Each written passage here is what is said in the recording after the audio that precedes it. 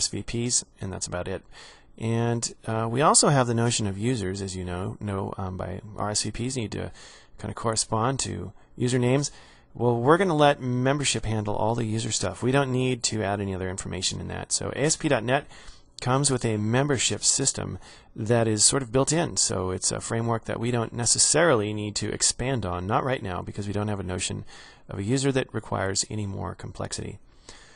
Well, all right, we're good to go, and I'll pin this thing back open, and I'll head over to our solution frame. And now what I'm going to do is I'm going to add some code so we can access these tables. So what I'm going to do next is add a new item. And inside here, I'm going to head down to Data, and I'm going to add Link to SQL. Now, this is one of Microsoft's Object Relational Mapper, or ORM, tool sets. And I'm going to just simply call this NerdDinner, again, keeping my naming constant. And you can see some things are added to our project for us, which is great. And inside here, we now have a new design surface to work on. Now, the way this works, it kind of gives you a little hint down here, but it's pretty basic. You just head over to the Server Explorer, drop open your tables, and I'm going to shift-click on these things and drag them in. And there we are. So what this actually is right here, what happened here, is these are now classes that are generated. Now notice my table name was dinners, but this is called dinner. Same with RSVP. So I'm going to go over to properties here. And one thing I want to do is I want to rename this context. I want to call it something a little bit simpler than NerdDinner data context. It's a mouthful. So I'll just call it DB. And in the context namespace, well, I'll just call it NerdDinner. Nope, just call it NerdDinner. And then for the entities, these things right here, these guys, I'm going to call that namespace NerdDinner.model. So now the full namespace of this object here is NerdDinner.model.dinner. Good stuff. Save it, and we have some code generated for us. So that's groovy, and we are ready to go building controllers. My database is set up and the core of my model is ready to go here.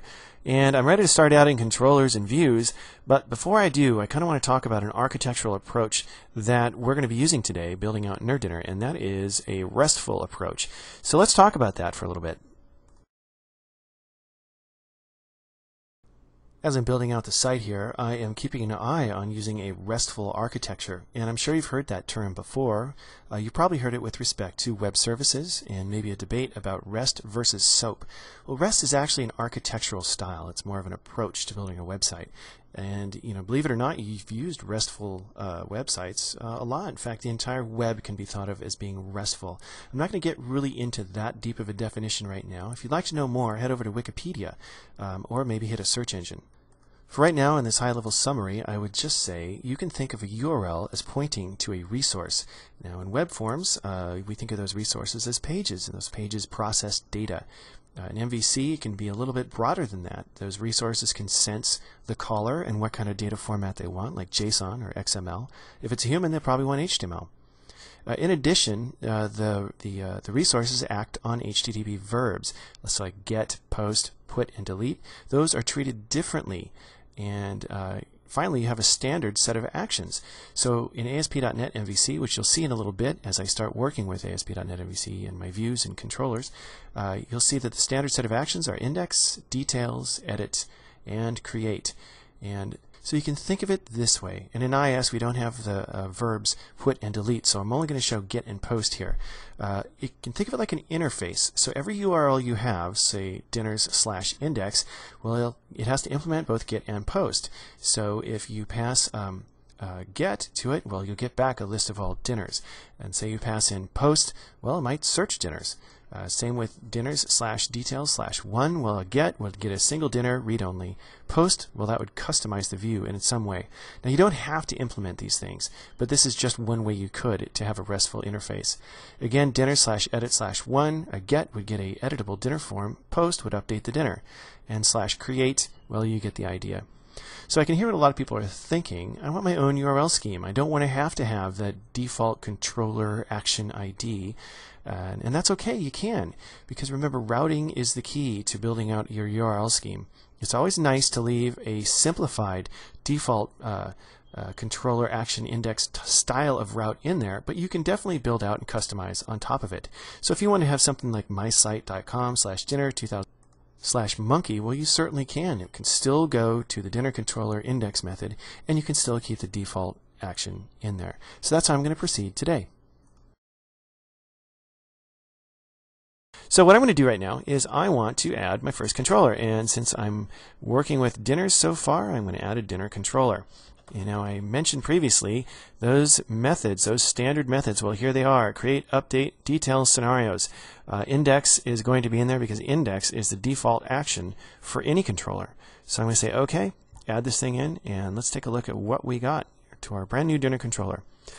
And you can see in here we have a bunch of methods. These are called actions, and they return this thing called an action result. We'll talk more about why we return this, but for right now, just know that the engine that catches these calls right here expects this result, and you can think of it as your HTML holder.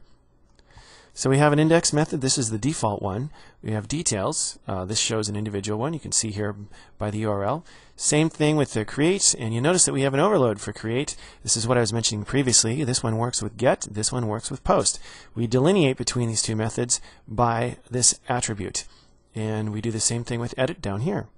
Okay, well, this might look incredibly foreign to people, and that's okay. What I'd like to do now is to show you how this all hangs together. We have our controller, so let's go ahead and grab some data and throw it out onto a view.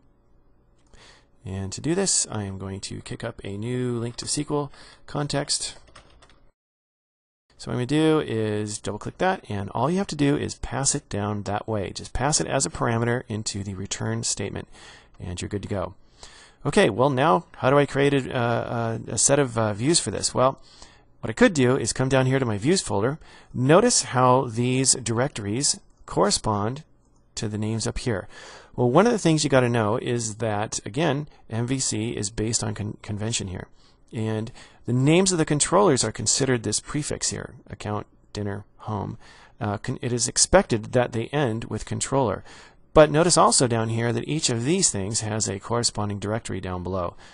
Inside account, we have a bunch of different views for the account controller to use, and each one of these things corresponds to these actions. So with our dinner controller, what we're going to need to do is we're going to need to have an index view created for us. Now, I could just come in here, right click, create a directory called dinner, and inside of it put an index view, or I could rely on the tooling. And since I'm lazy, that's what I'm going to do. I'm going to hit add view. And it knows, since we're inside the index action, that we are going to be using the index view name. Next thing I want to do, and this is really cool, I want to create a strongly typed view. Now my view data class, if I drop this open, it's going to, oh, it didn't find it for me because I need to come up here and compile the application. I'll hit build. There we go. I make that mistake all the time. And so we're going to come back down here again, view data class. There we are, NerdDinner.model.dinner. Now we hit OK. Next up, the view content. This is important stuff. Remember what we were talking about in terms of REST. Well, here we go again. Create, details, edit, empty, list. Well, the index view, we can have it be anything, or the index action in the index view, can have it show anything we want, but ideally, we should kind of keep with convention. So let's just show a list of data. And the rest of it we can keep as it is. So we hit add, and the tooling adds in a directory for us. It adds in the index view for us. It adds in a page with a nice table that's going to show a list of all data, which is great.